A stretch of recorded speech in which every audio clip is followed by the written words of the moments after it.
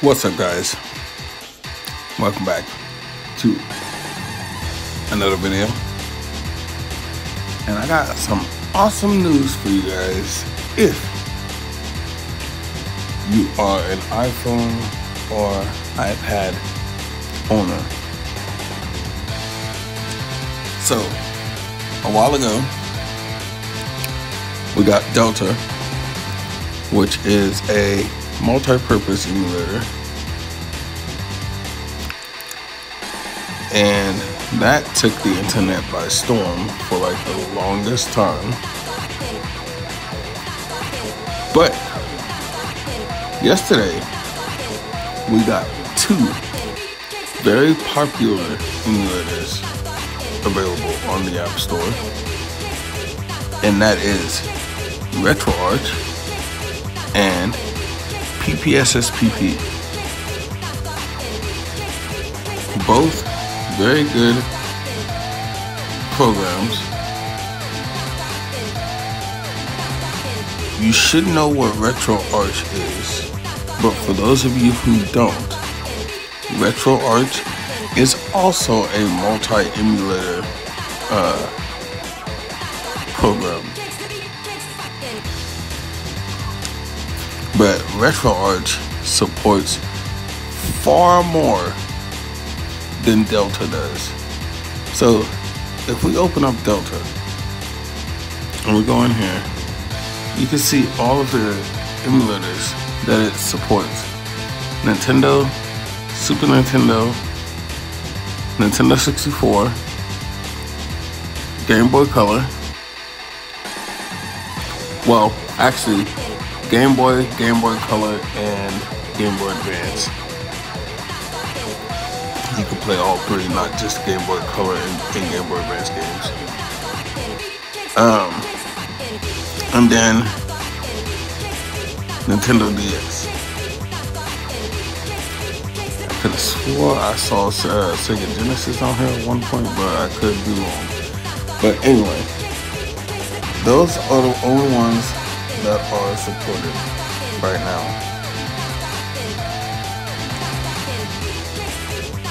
And the developer says that there's more to come. So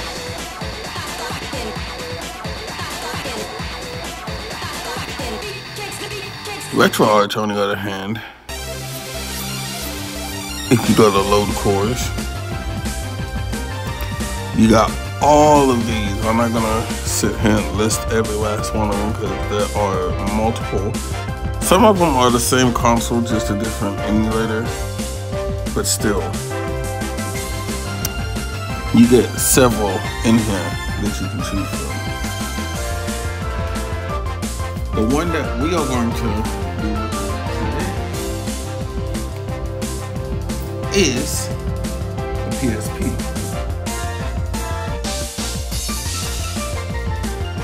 Because that one is the easiest to set up. So I'm gonna just reconnect my controller here real quick.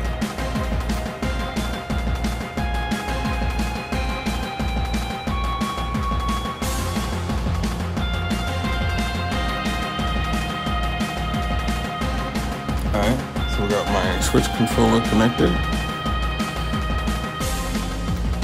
And then we're going to open up PPSSPP. And as you can see, I have been playing a couple of different games.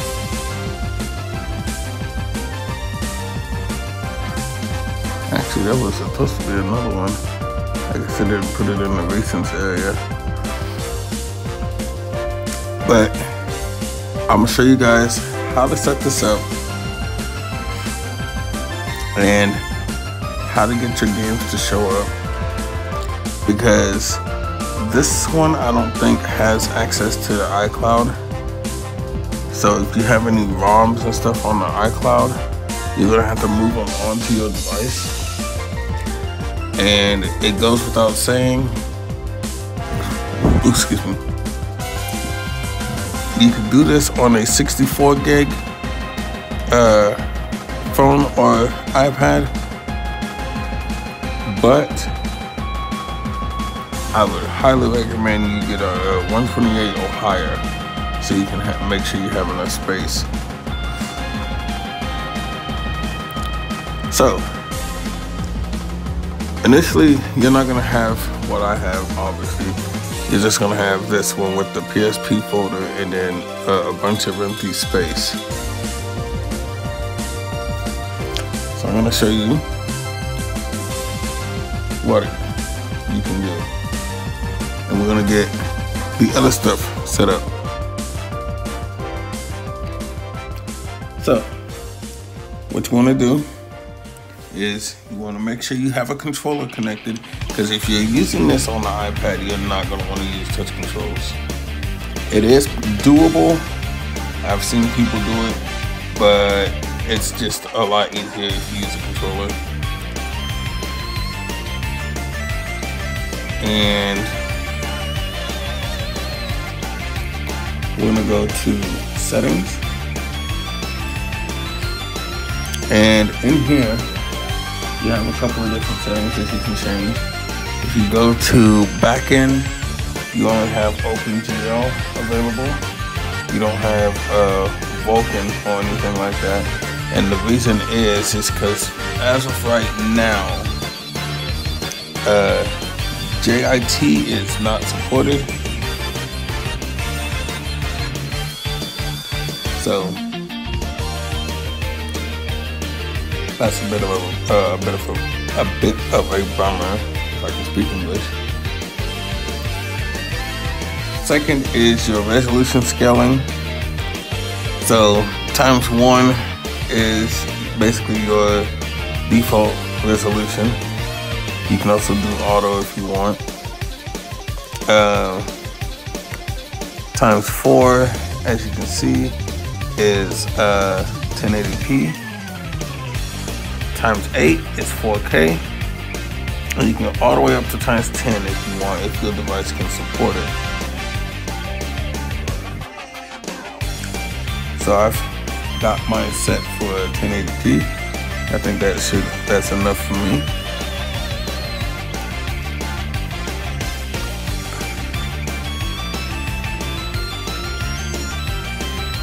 You can also enable or disable software rendering. I wouldn't recommend it, because if I remember correctly, it makes the emulator significantly slower.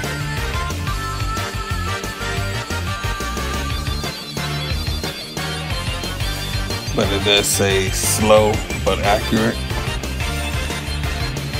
You can do display layout and effects. I haven't messed around with that one too much, so that's going to be a you thing.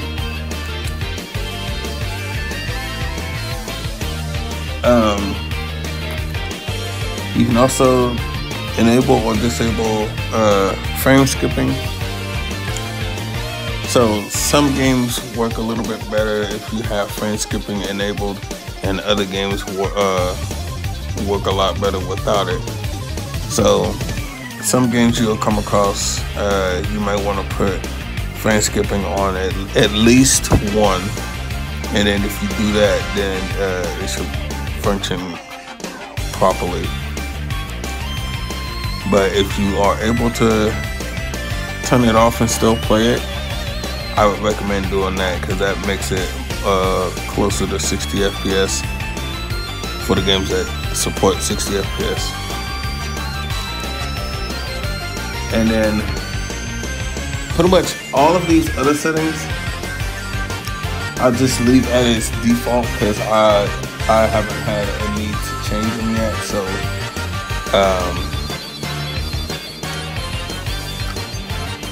you can experiment with these if you want. If you come across a game, that's having issues, you can experiment with the rest of these settings. But for the most part, you can leave these at default and be able to navigate just fine.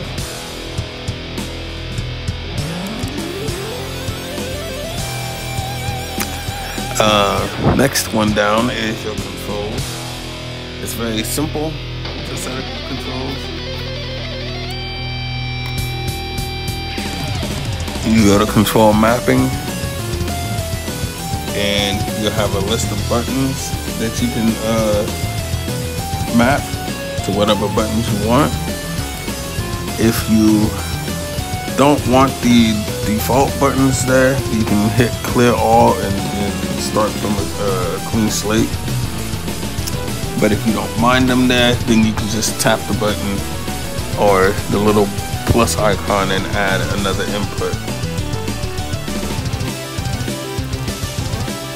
So that's pretty self-explanatory there. There's also some other settings in here for the controls that you can mess around with. I don't mess with any of this stuff because there's really no need for me to do so. Audio, you shouldn't have to change anything at all for the audio. I don't care what platform I'm on. I have never really had any issues with the audio. Except for maybe Citra. Citra is a special case, okay?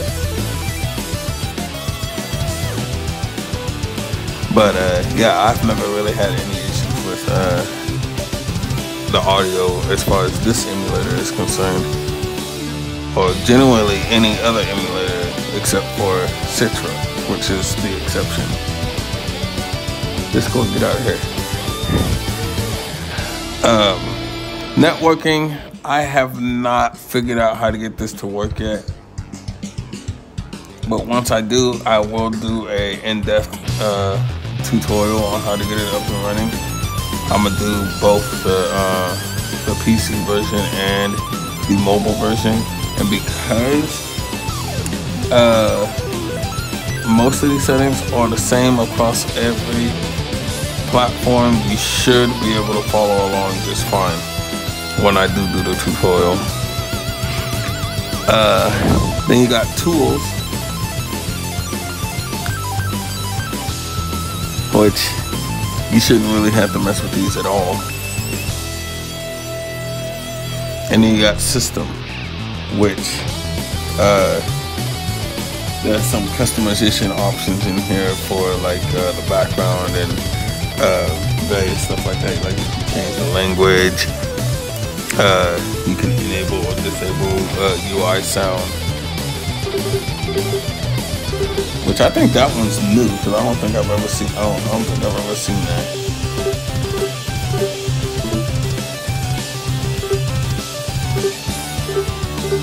Okay, so that's just for the navigation of the menus. All right, let's go turn that back off.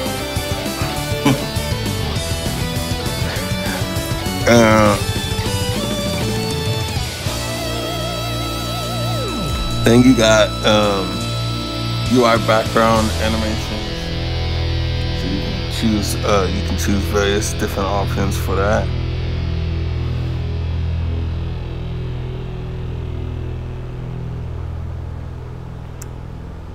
I might go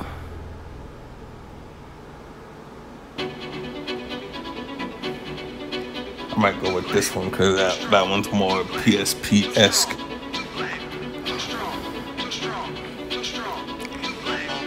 And then you got different themes that you can choose from. I'm gonna put mine on dark.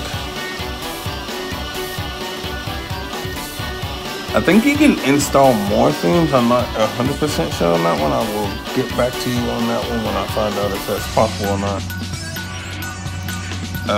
But yeah, everything else in here you really don't need to be touching. The top panel is really the only one I would recommend messing around with, unless you know what you are doing. But once you have all of that set up, you are pretty much good to go. And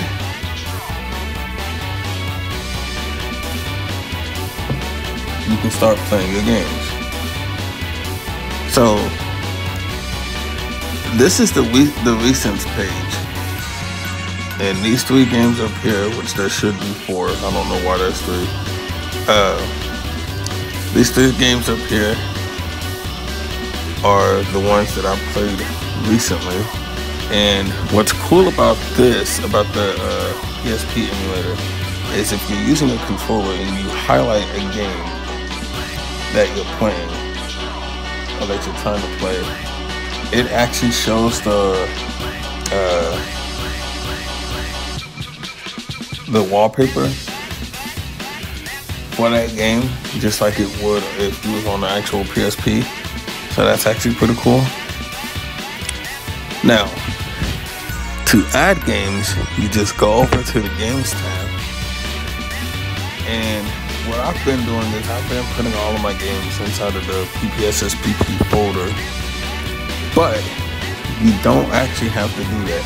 If you want to make a dedicated folder for it, you can do that.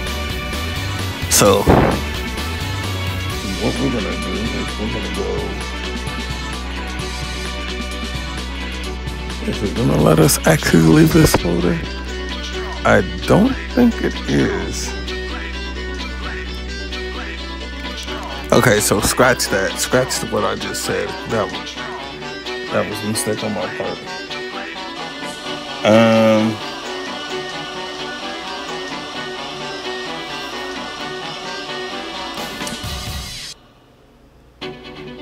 Okay, so if you're on Android or PC, you can navigate to another folder. I think on iOS and iPad, it's limited to its own folder. So since we downloaded the game,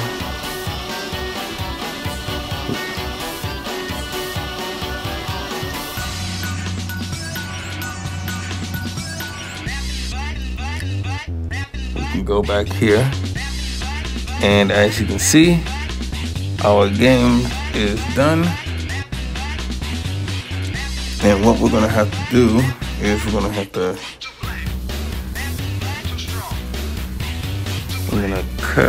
copy this,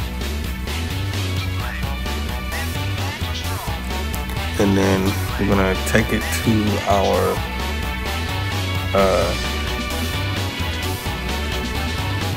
extraction folder.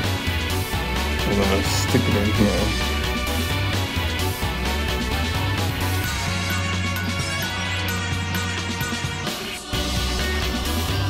And then we're gonna go to an app called Unzip. I have 3 different ones on here, but I wasn't sure which one it was that I used the most. So I just got all 3. And then here is our game that we just added. So just click on that, unzip, and just wait a minute.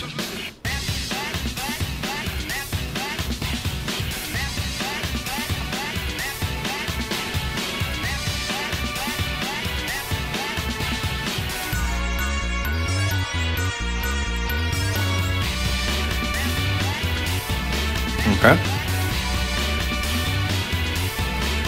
Then we close that, go back to our file manager, and that's our game right there. So we're gonna copy this, and I'm gonna come back and delete these later. And then we're gonna go to our PPSSPP folder and stick the game in here.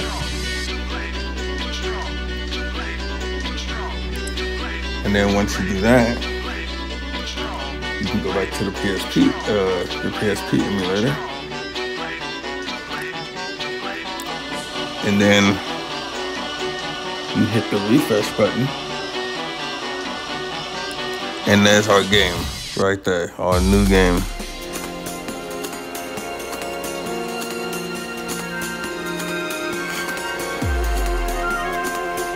And then you just select it.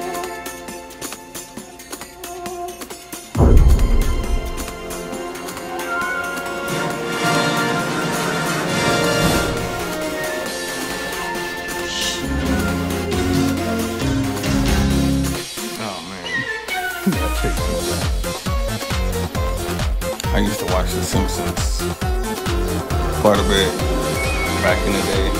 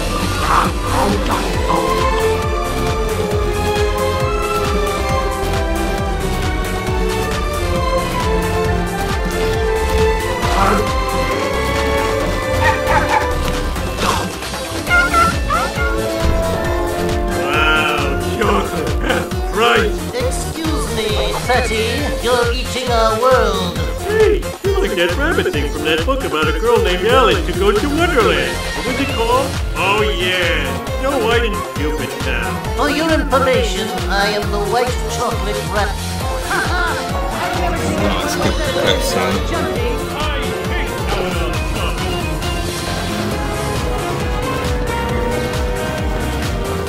So with this game, as you can see, it is not the best frame rate, but it's still playable. I mean, it is a PSP game. I'm trying not to die. Maybe you do better than a turn-based RPG. I hate know-it-all chocolate.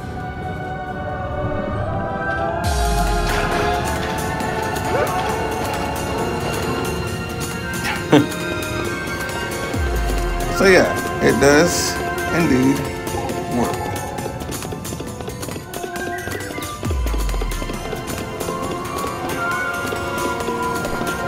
And I think it would be smoother if we did have jits, but we don't.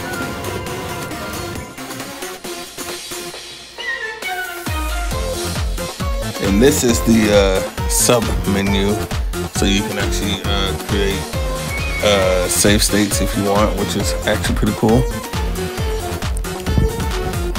So we're actually gonna create one right now, actually, if it'll let me.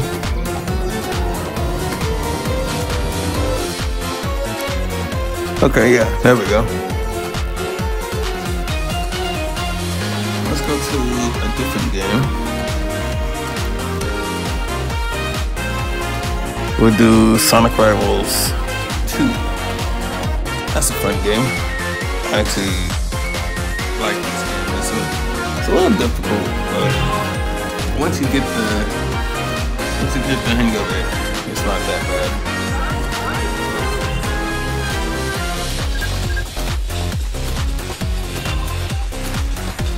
And we'll just go to free play.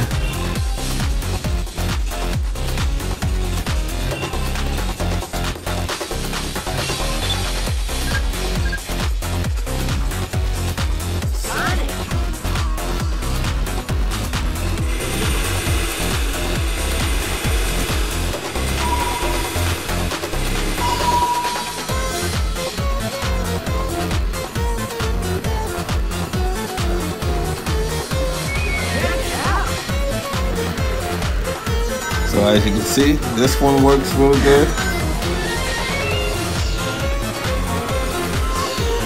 And I'm gonna show you what a major difference the frame rate or frame skipping does for this game in particular. So we're gonna go into settings. We're gonna go to frame skipping.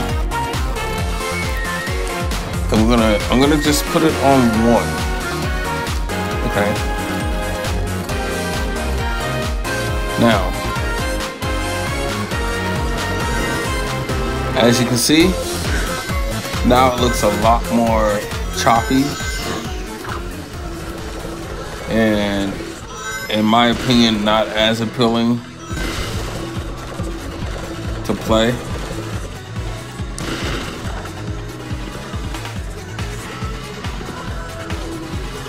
So that's why with this particular game, you may want to set it for no frame skipping. And just for giggles, let's go up to number 2. I'm actually kind of curious. Oh my god. Yeah, that makes it even more unplayable. Holy cow. Look at that. That's like watching a slideshow. Alright, so let's go back down to 0.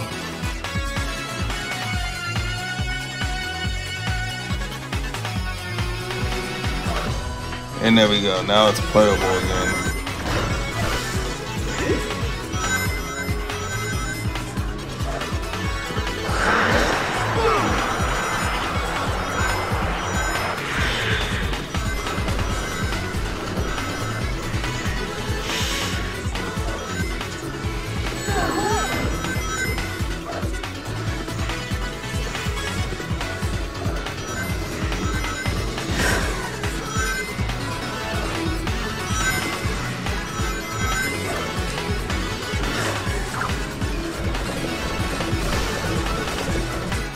So yeah,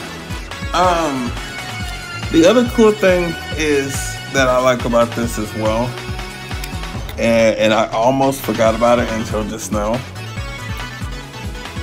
is that each game, you can have a particular setup for each game. So if you go to your recents page, and then you highlight the game that you want to modify, and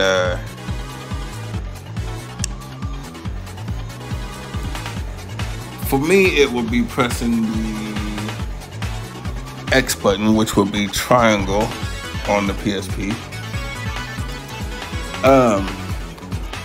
You get this little menu, and within this menu you have an option that says create game config.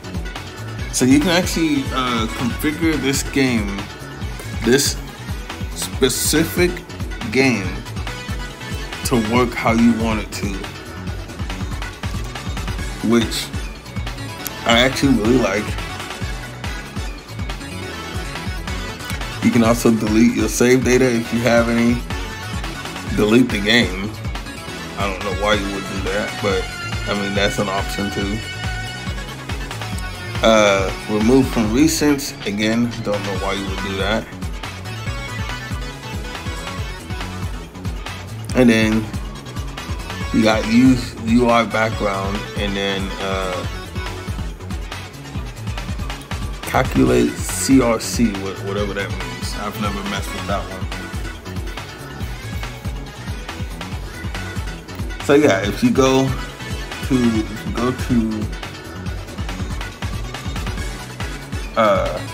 create game config,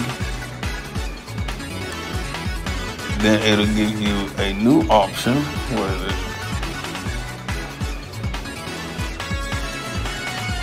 It'll give you the option to go to game settings, and then from here, if I was to change this to, say for example, 4K, okay, and then we go back, and then we go to our normal settings. Look, it's still set for 1080p, so it doesn't affect the overall settings. So just bear that in mind. So if you have a particularly troublesome game,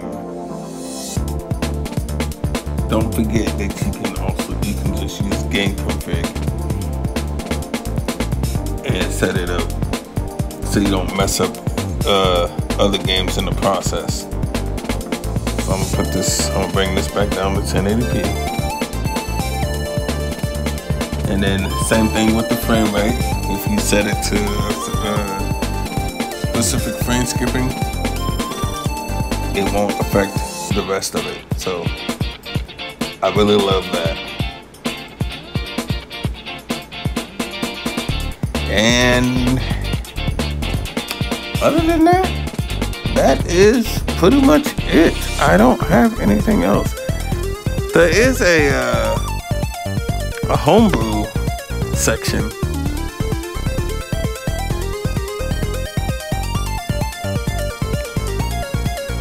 So if you want to test it out without actually getting any games, you can. There's a PPSSPP homebrew store, which is pretty cool. It's got a couple of different things that you can take a look at.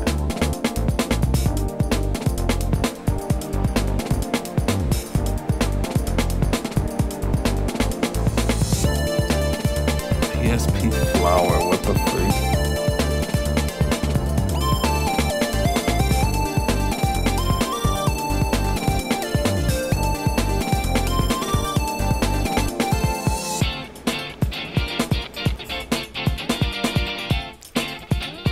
So we're gonna go ahead and install this.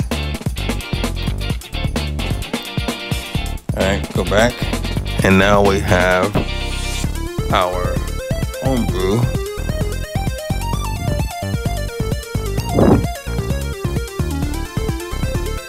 I think.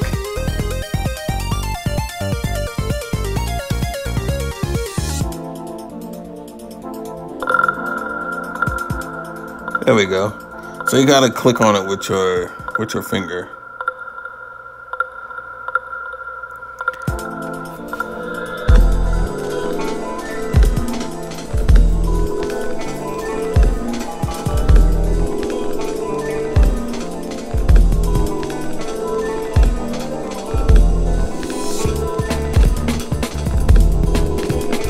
Oh no, that's cool. I can actually control it. That's cool.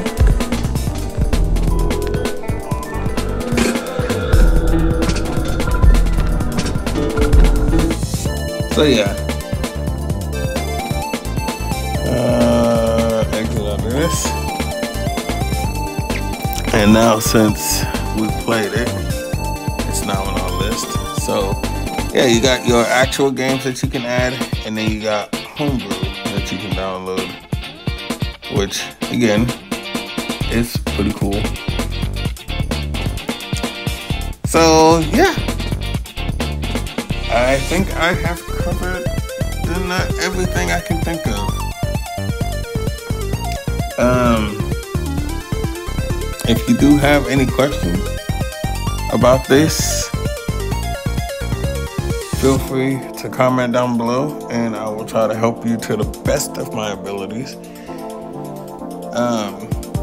If you are an Android user, you do have some slightly different settings, but I can try to help you to the best of my abilities, because I do have it on PC as well.